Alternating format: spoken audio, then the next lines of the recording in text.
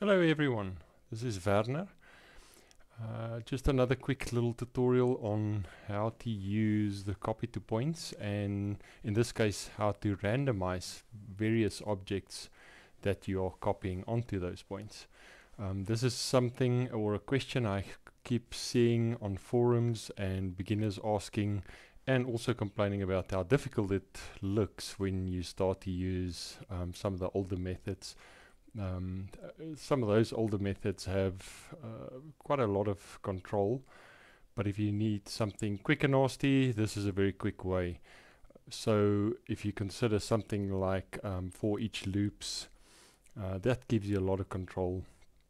But yeah, let's just quickly have a look at something like this. We are going to copy a box, a torus, and a tube onto a sphere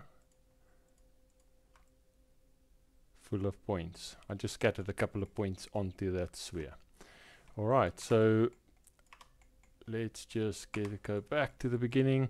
So the first thing we need to do is basically the tool we're going to use, or the node we're going to use, is called the attribute from pieces. There it is.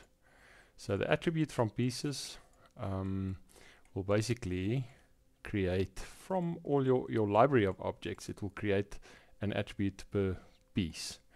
And if you're going to use this method, then logically your objects needs to have that attribute applied to it. So let's just quickly grab all of these and alt-clicking to get a merge node and use a assemble SOP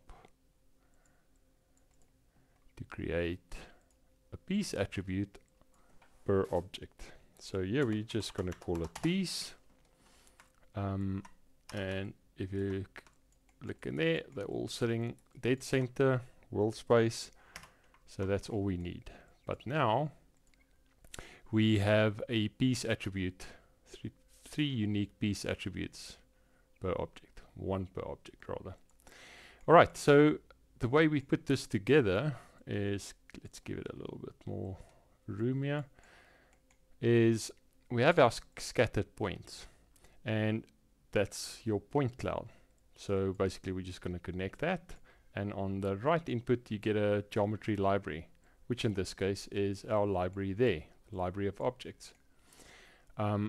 So what we need to do here is basically just that piece attribute. That's what we want to type in there. Again, keep it simple. I'm just calling it piece. Now we can use our copy to points. And just like always, your object goes into the left input and your point cloud to the right one. So what we get is, let me just quickly grab a transform to scale down these objects. Oops. Just so it's a little bit more clear. I'm going to go somewhere there. So now you can see I'm copying, but I'm copying all of them because I have to specify on the copy to points. I have to specify that I want to use a piece attribute that we generated earlier. So if I rename that, tick it on and rename it to piece, I instantly get all three objects, the cone, the torus, and the cube, or box. The attribute from pieces do give you a shuffle mode with a seed value and even an offset. So this is just a very quick method. Oh, and we can of course just go and rotate that 90 degrees, and then everything kind of sits on the surface. Very quick method. If you need any form of control over that, don't use the scatter, but rather use a scatter align. And this way, if you use a scatter align, you will have access to random rotations as well, based on the normal. So you have a minimum and maximum angle that you can set in. So